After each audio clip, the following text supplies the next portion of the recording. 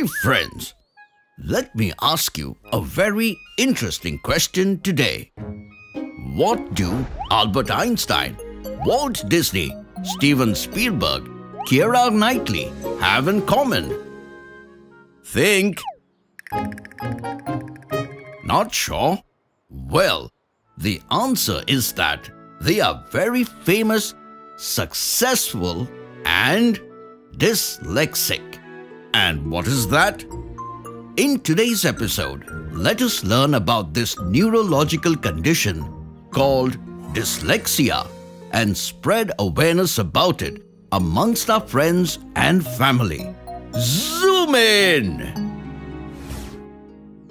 We live in a world full of unique and different people. People with different eyes, hair, skin that gives us distinctive personalities and functionalities. But there is one element that we all possess that looks the same but functions differently.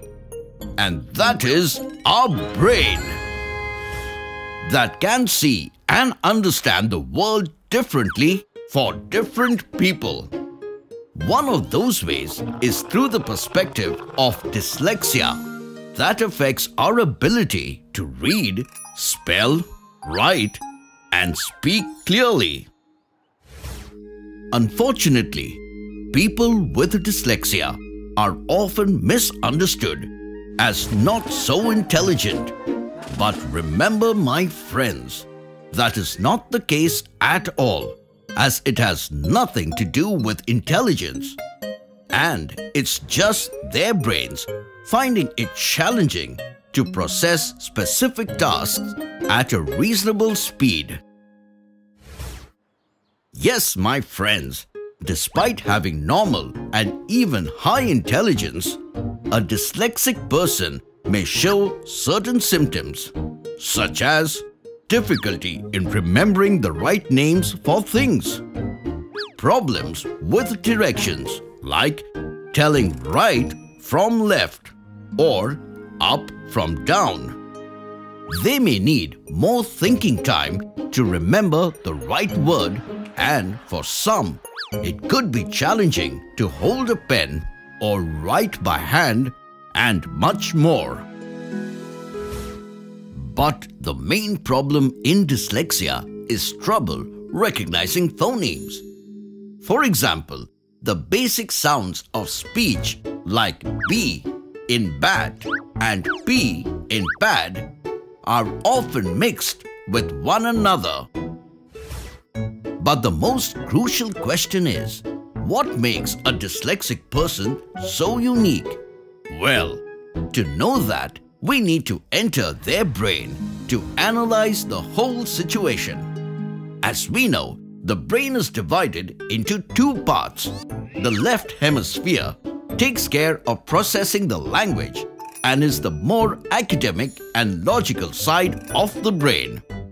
And the right hemisphere is the more artistic and creative side of the brain. Scientists have studied that brains of those with dyslexia rely more on the right side of the brain and frontal lobe as compared to the brains of non-dyslexic people. This means when they read a word, it takes a longer route through their brain and can get delayed on the frontal lobe. And because of this neurological condition, they find it challenging to undertake tasks depending on the left hemisphere of the brain, such as reading, writing, solving math problems, etc. But here is the good news. A person with dyslexia may see things differently, but it could really work in their favor as well. Yes, even though they struggle with reading, they can be very good with painting, inventing things, singing, telling stories, and making people laugh. And eventually, just like many other successful and revolutionary dyslexics, they have the ability to see the bigger picture. Trivia time! Did you know the word dyslexia comes from two Greek words, dys, which means difficulty, and lexis, which refers to language or words. Also, the dyslexic brain is actually larger and typically much more creative than the average brain.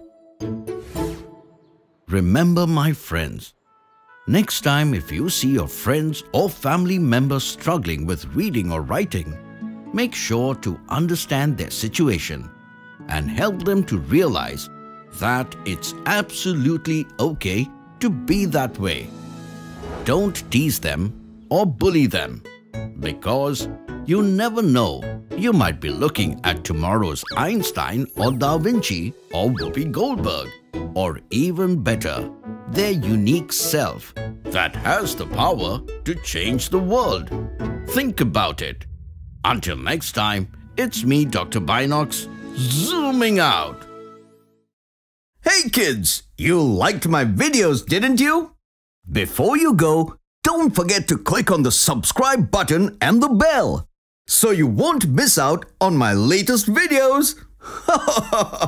See you!